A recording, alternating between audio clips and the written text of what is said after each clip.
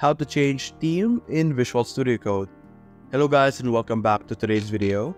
In today's video, we will be teaching you how you could modify the theme and appearance of your Visual Studio Code and make it fit your preferences. So first things first, open your Visual Studio Code of course and click on this setting icon over here on the bottom left, and this is labeled Manage. So if you click this, as you can see, there will be an option called Themes. If you hover over the themes, you will be able to change your color theme, your file icon theme, and product icon theme. If you want to change your workplace or your coding section over here, the theme, you could select that and then you could choose a different appearance. So for example, this one, it will change appearance. As you can see, I'll change it to another one, Kimby Dark. As you can see, it will change.